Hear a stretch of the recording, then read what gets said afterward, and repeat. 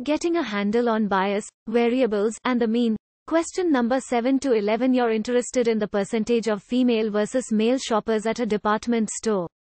So one Saturday morning, you place data collectors at each of the store's 4 entrances for 3 hours, and you have them record how many men and women enter the store during that time.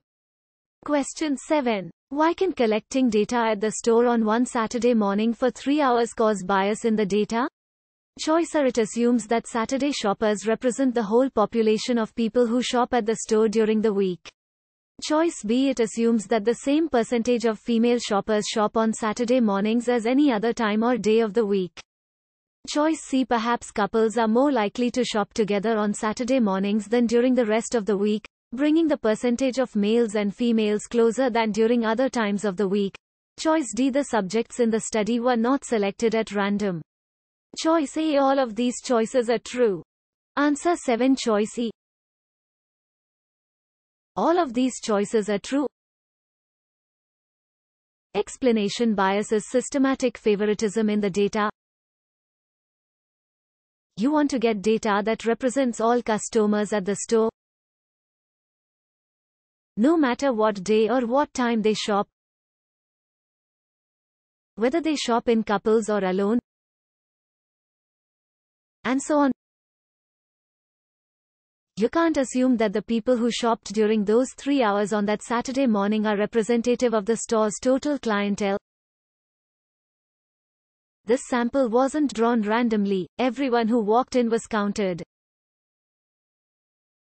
Question 8. Because a variable is a characteristic of each individual on which data is collected, which of the following are variables in this study?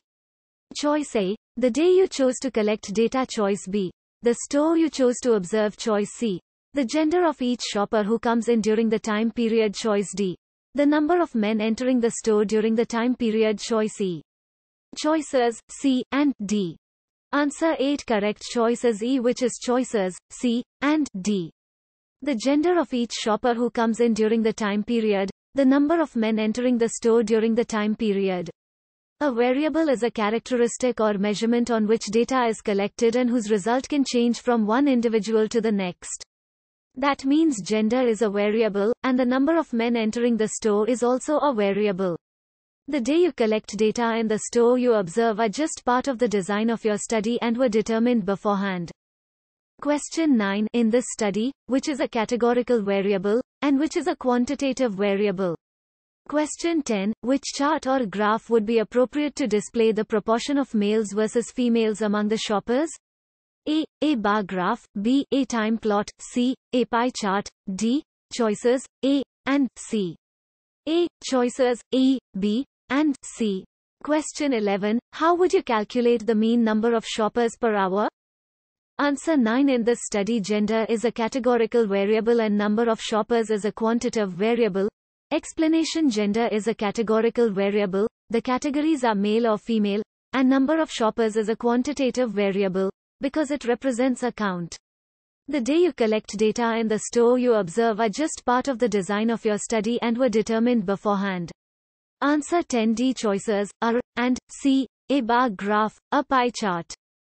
Gender is a categorical variable, so both bar graphs and pie charts are appropriate to display the proportion of males versus females among the shoppers. You could use a time plot only if you knew how many males and how many females were in the store at each individual time period. Answer 11. Add together the total shoppers from each observer and divide this total by 3. The mean number of shoppers per hour is calculated by dividing the total number of shoppers, found by adding together the total from each observer, and dividing by the number of hours 3.